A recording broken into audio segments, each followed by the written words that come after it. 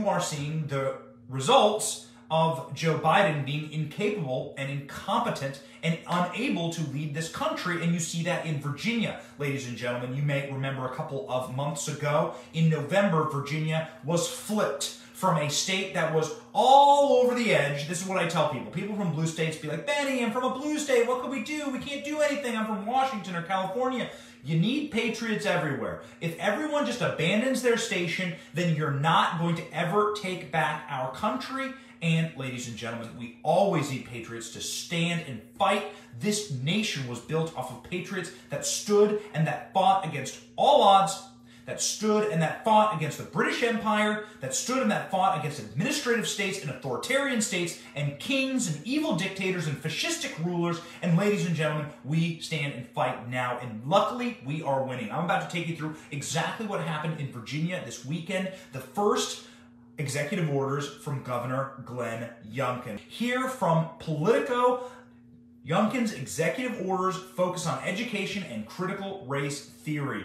This is a state that was taken back by parents, taken back by patriots. This is a state that gave us the Second Amendment in the first place. This is the state where so many of our genius founding fathers were from.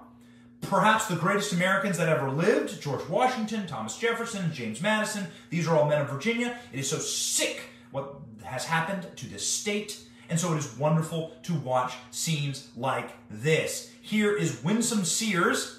Here is Winsome Sears, the first black woman lieutenant governor, a Marine, an immigrant to this nation. She and her husband are both Marines. They served our nation. Listen to the hero's welcome that Winsome Sears got when she was welcomed into the inaugural event for the new Republican leadership of Virginia.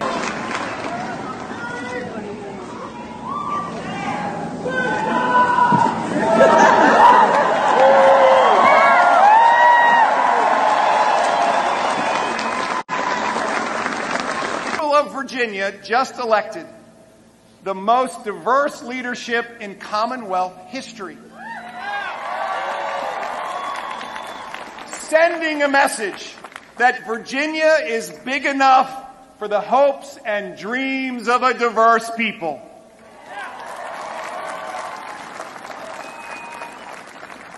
We stand here today to accept the license to lead, and will do so by including all and welcoming all, because the future of Virginia belongs to all.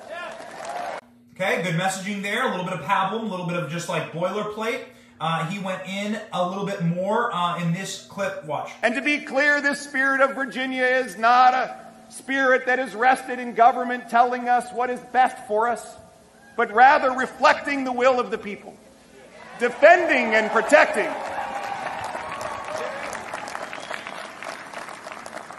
Defending and protecting the rights guaranteed by our Constitution, and a government and elected leaders going to work every day for we the people.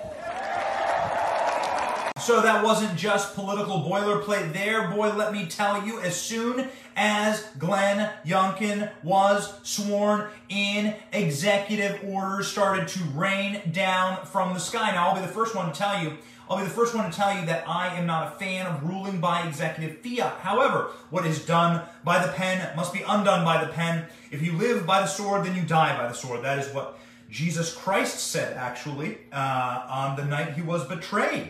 And he said that to Peter, and it is true today. What is done by the pen will be undone by the pen. So there were executive orders immediately released. This is what governorship looks like.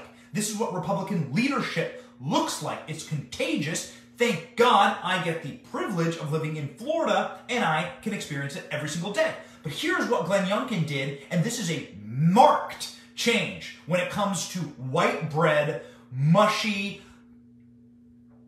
like plain oatmeal brand Republicanism, represented by Mitt Romney and Paul Ryan and all of the oh, let's make sure that MSNBC likes us. They'll never like you.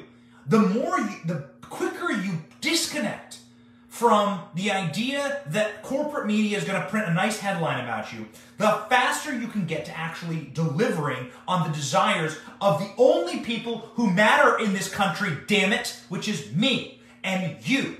Glenn Youngkin begins his term as Virginia governor with executive order on critical race theory and promising to restore excellence in education.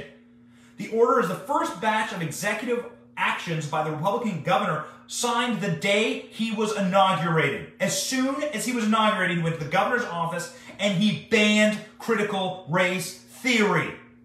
That is leadership. Boom. He then banned masks in school, forced masking. Masks are allowed in school, you just can't force your students to do it. Incredible, incredible, incredible job. Here we go. Loudoun County, his first order is largely focused on education. He pledged to give parents a say in school mask wearing and teaching of critical race theory.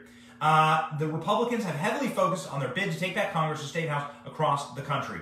Loudoun County, Virginia has been the forefront of debates about how racial issues are taught in public school. Protests frequently broke out in public school meetings that did turn into public school beatings, actually, eventually, and strong parental sentiment playing a major role in catapulting Youngkin to a win over Terry McAuliffe. I've said this time and time again. Republicans must become the party of the people. We must become the party of the parents. That's it. That is the winning message for Republicans. Because guess what? When you have a kid, suddenly your parties, parties just these days are just essentially like tribal totems, okay?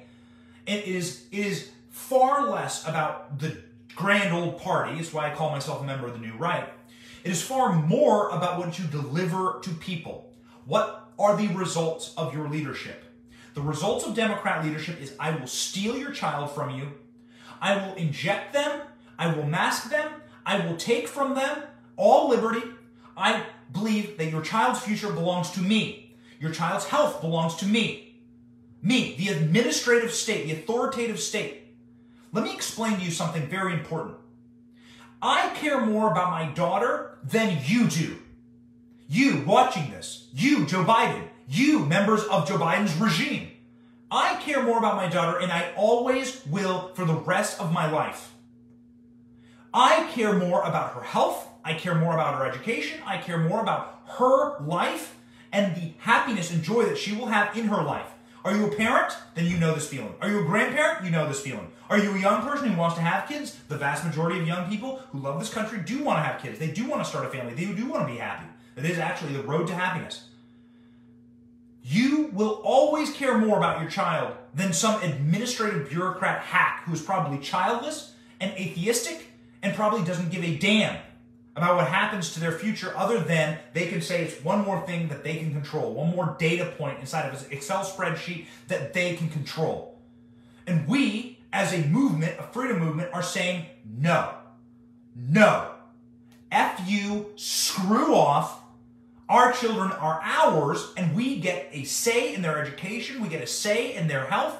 We are the controller and the determinator of what their future will be. Us, the parents, not you, the bureaucrats, the pricks. And this was a direct response to that. Glenn Youngkin immediately banned critical race theory, and he said he's going to start investigating Loudoun County schools for some of the grotesque and disgusting behaviors of the Loudoun County School District.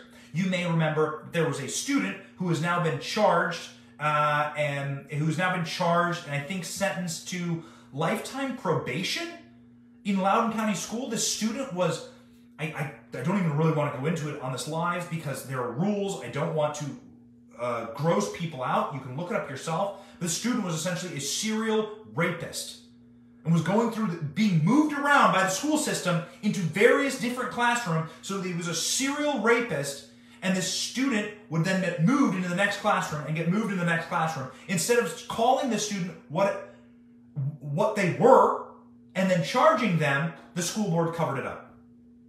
Okay, this was a huge piece. This broke before the governor's election. Of course, Democrats didn't have anything to say about it. Barack Obama swooped into Virginia and called parents terrorists, right? Department of Justice called parents terrorists for caring about the rape of their children. Sickening. That is what's being offered right now. Two choices in America, right here, red pill, blue pill. Two choices. Do you want Joe Biden to be in charge of your child? Or do you want to be in charge of your child's future? That's the question. Thank you for watching. We are 100% independent news. Are you sick of being lied to? We certainly are. That's why we started this channel. But we can't do it without you. We can't keep going without your help. All we ask is that you click like and subscribe and share this video. It's free. And it keeps us going, it keeps us growing, and it keeps us getting the truth out there to break the rotted corporate media infrastructure that wants to lie to you every single day, wants to corrupt your narratives, your truth, your story, and your very society. So support us by clicking like, clicking subscribe, and thank you, Patriots.